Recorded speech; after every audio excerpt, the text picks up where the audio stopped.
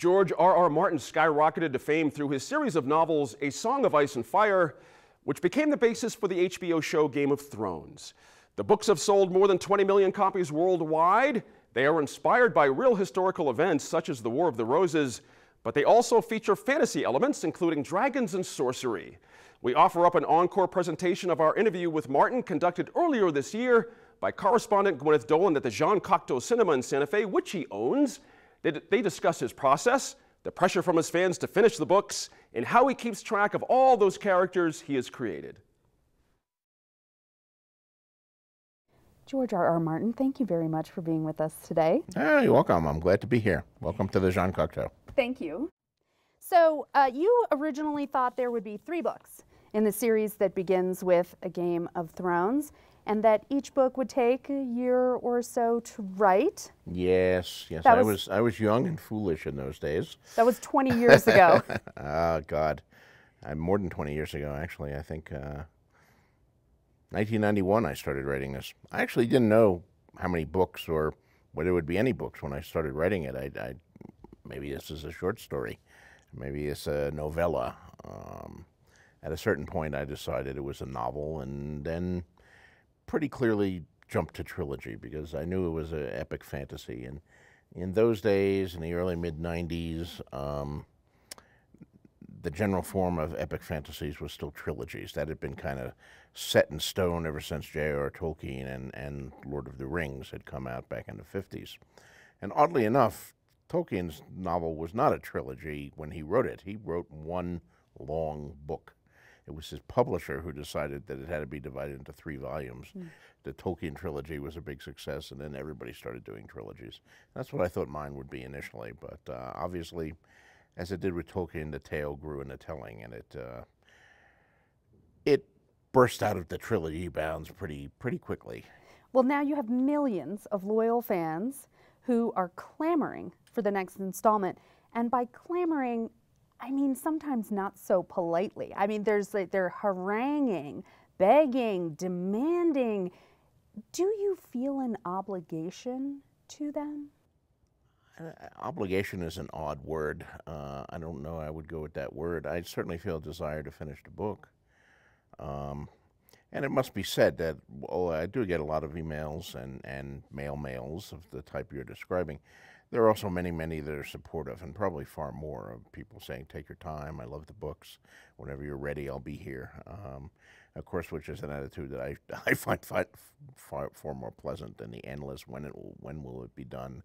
When will it be done? I've actually given up answering the question when it will be done.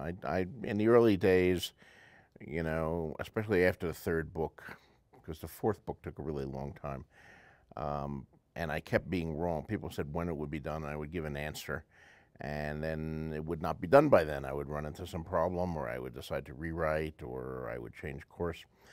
And once you give a date and then you miss that date, that's like, there's an element of the audience that thinks you're doing it deliberately, and right. You know, there are even some strange conspiracy theorists out there who are convinced that I finished the whole thing years ago, but I'm just hiding the books in my cellar and releasing them in order to maximize something or other. There's a lot of craziness that goes on, but it's pressure, and you know, the obligation is to the work itself. I'm telling a story. It's however many books you divide it into, 3 books, 4 books, 7 books, which is what I'm presently going for. It's one story, much as Tolkien's Lord of the Rings is one story. It has a beginning, it has a lot of middle, and eventually it will have an end. But does that pressure from all of those people, and from HBO, from your publisher, does that get under your skin? Does it rattle you? Does it make it harder for you to sit down and write? Yeah, to some extent it does. But when the writing is going well, it doesn't matter. You know, when I'm there and working, and I just kind of fall through my computer screen, and I forget the world, I forget deadlines, I forget the TV show and the emails and all of that stuff, and it's just me and the characters and the world that I'm describing, and I'm writing a page at a time and a scene at a time and a word at a time. You create so many characters. We have a hard time keeping track of them sometimes. How do you do it? I mean, do you have a wall where you've tacked pictures or note cards, or is your mind just I capable? do have note cards, and well, not note cards, but I have computer files. I have genealogies and charts and things like that, and I have some pieces of paper on which I've scrolled a few things, but less than you would think. Most of it is my mind. I often say that it's probably some strange sort of mental illness or something that I'm using the synapses in my brain that most people use for remembering real people, to remember all these characters. It's like I meet real people and I forget their names 2 minutes after I meet them. It's in one ear and out the other. You know, I wish everybody went through life with name tags all the time. I would probably be much better. My mind is a sieve as far as remembering real people. But I can remember these characters that I introduced for one scene 10 years ago in book 2 or something like that, and you know who they are and what they look like, and that's stuck in my brain. So that surely is a sign that I'm deranged, but hopefully it's a good sort of derangement that allows me to write these books. Your characters are perhaps more colorful than our own lives, but I'm thinking of the Hound and Jaime Lannister and Daenerys. They're constantly doing things that are amazing and shocking and evil, and we're terrified. And then they'll do something like a grandmother will murder a child, and we jump off the couch like this is the greatest thing that's ever happened. Yes. He was a particularly nasty child. He was terrible and he deserved it. Yeah. But it presents a lot of interesting ethical situations. I think somewhere there's a college professor teaching a class called Game of Thrones, you know, the ethics.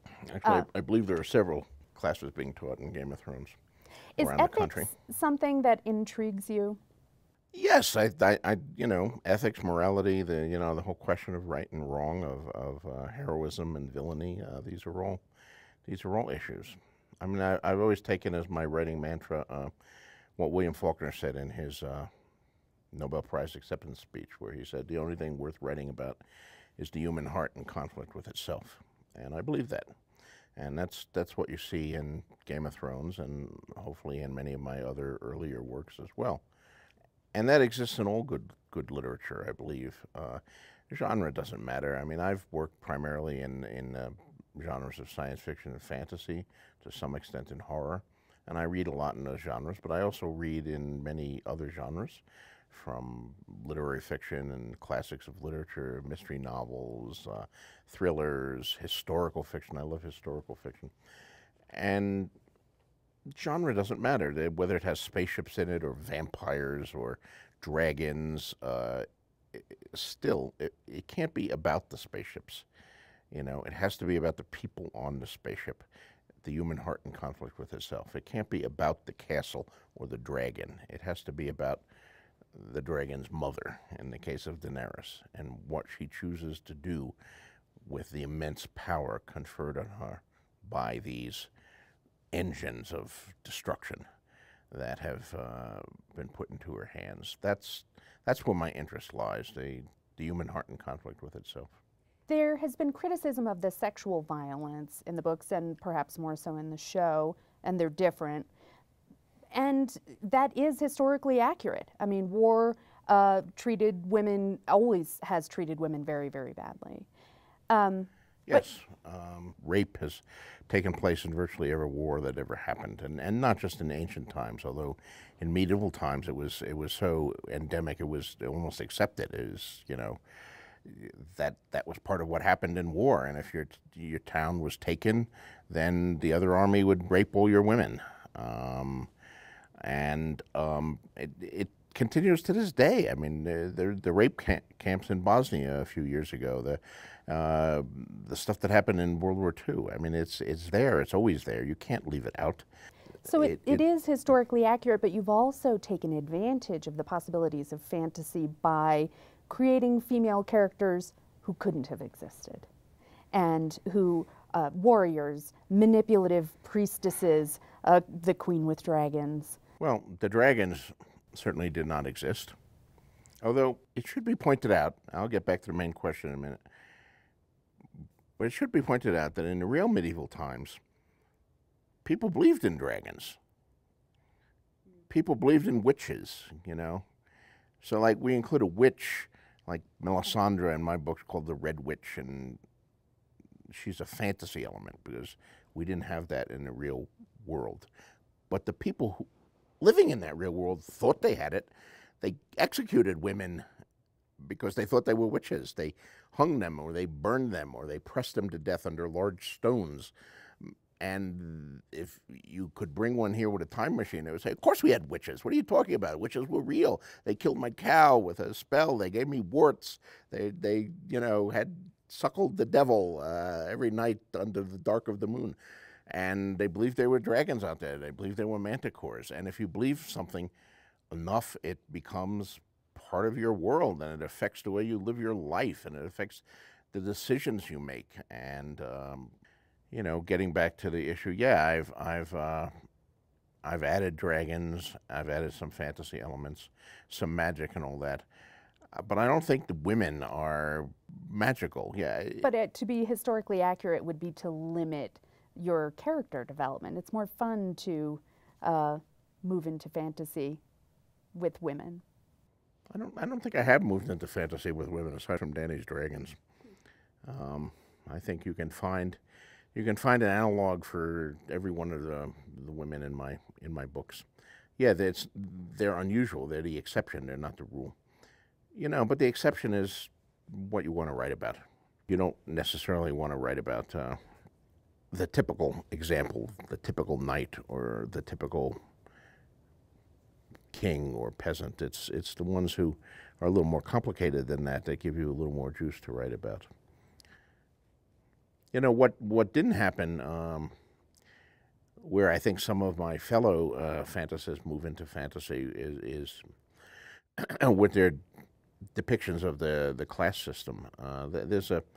My books were at least partly written as an answer to what I call the Disneyland fantasies out there, where writers who Tolkien imitators chiefly, who love having the princesses and the knights and the castles and all of that. So they put all of that in, but they don't really seem to realize what it grew out of, like the class distinction. So you always get the scene where the spunky peasant girl tells off the the arrogant lord. The spunky peasant girl who told off a real arrogant lord in like 1223 would have had her head chopped off, or at least her tongue ripped out. These social systems had teeth.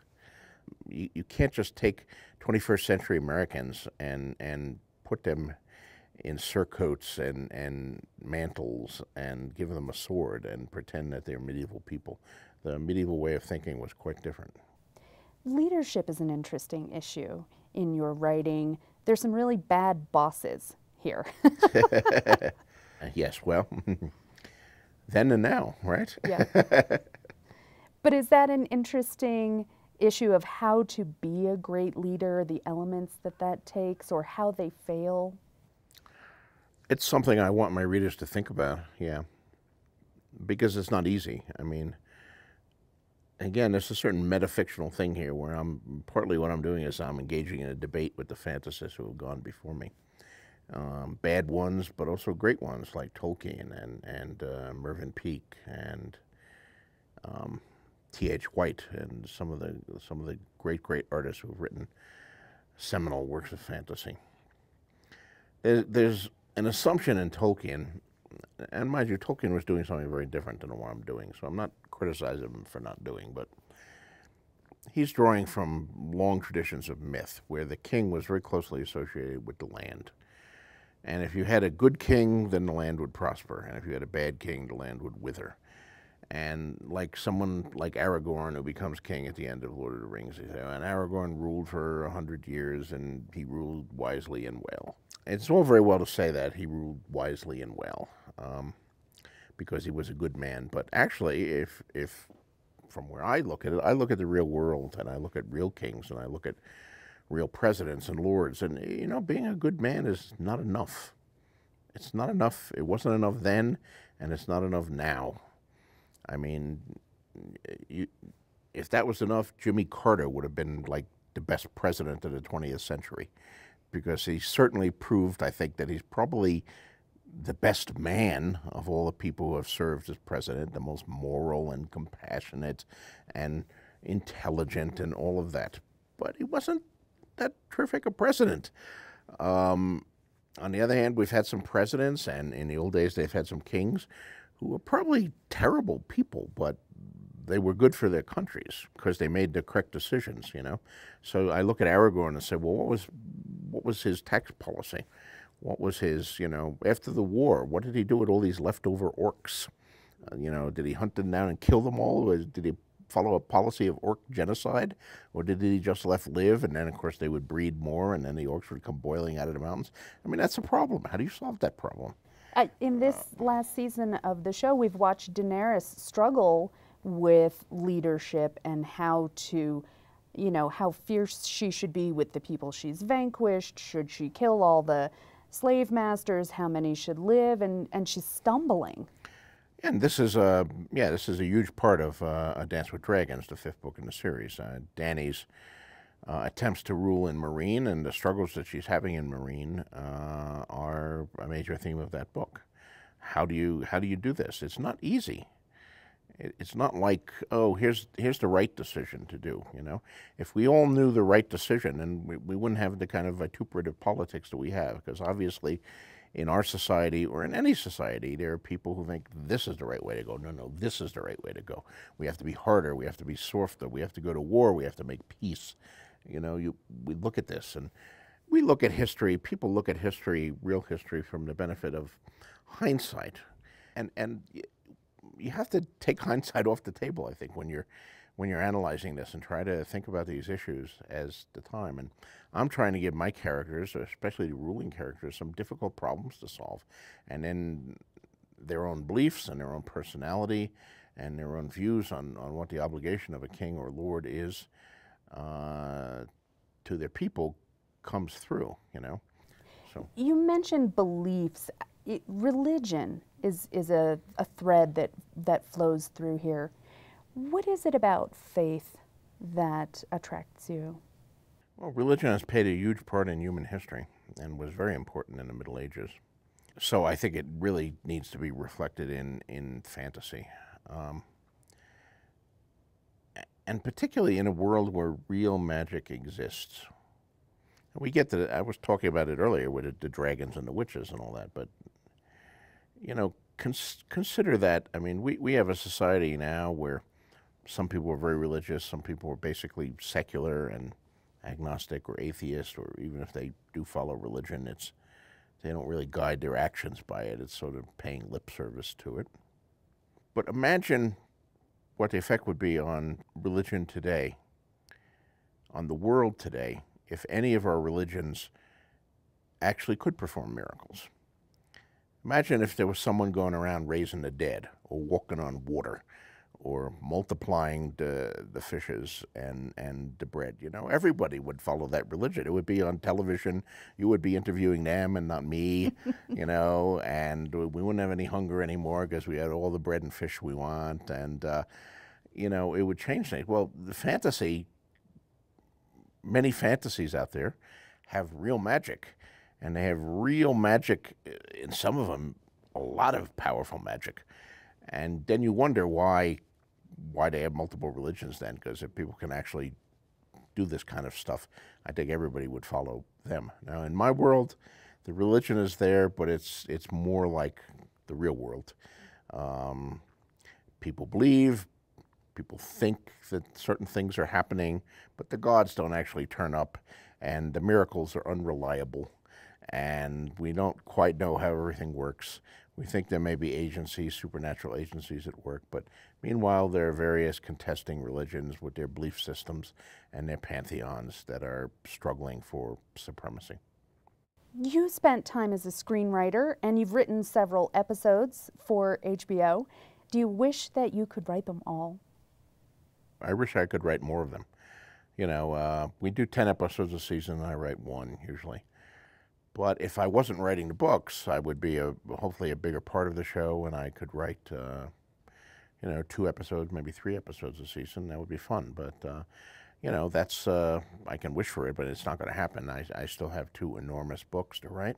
I have The Winds of Winter, what I'm working on right now, and that's going to be another monster. And then when I finish that, I have the last book, A Dream of Spring, which is going to be another 1,500-page monster where I try to wrap all this up. And these books take me a long, long time to do. So even just writing 1 episode a season, it is going increasingly hard because it's, you know, you have to put the book aside and sort of go back in time to things you wrote 2 or 3 or 5 or 7 years ago and do new versions of them.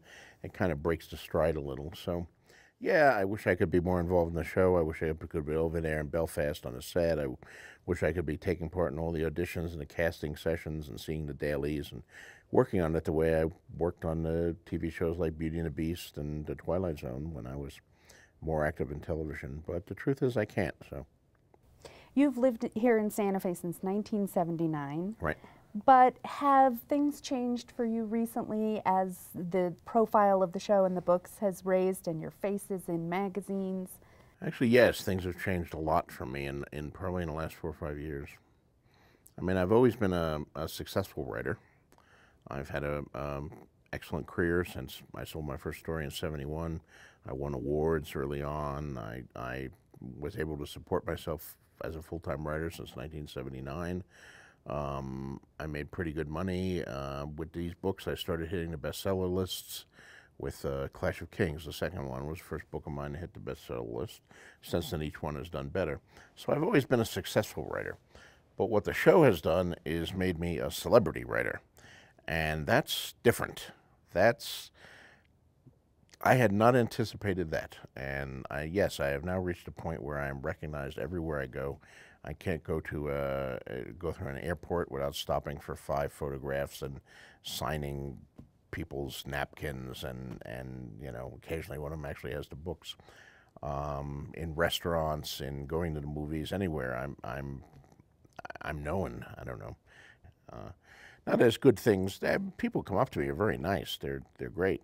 You know, but sometimes it gets a little tiring just because there's so many of them. I just keep telling myself it won't be forever. This is my 15 minutes of fame, right? And, you know, 5 years from now, there'll be some other show on television, and Game of Thrones will be thought of, hopefully fondly, as like NYPD Blue or Hill Street Blues or you know, one of the great shows in television history. But it won't be on, and there'll be some new hot thing that everybody will be all excited about, and I can sort of go back to being just a writer and not a celebrity. You recently established a screenwriting grant. I did, yes, with the New Mexico Film Foundation, a new group founded by Dirk Norris to try to promote television and film production here in the land of enchantment. And writing is part of that. Of course, I'm a writer, so it's for science fiction and fantasy scripts by New Mexico residents, $5,000 annually. Maybe one of those shows everybody watches next will be written by a New Mexican. That would be great. You've also recently been raising a lot of money for the Wolf Sanctuary and a food bank. The Food Depot here in Santa Fe, yes, they feed hungry people of northern New Mexico. And the Wild Spirit Wolf Sanctuary down in Candy Kitchen that rescues wolves and wolf dogs. We're raising a lot of money for it, so hopefully a few more wolves will be rescued and a few New Mexicans will be a little less hungry. Thank you so much for being with us today. Well, my pleasure. Thank you.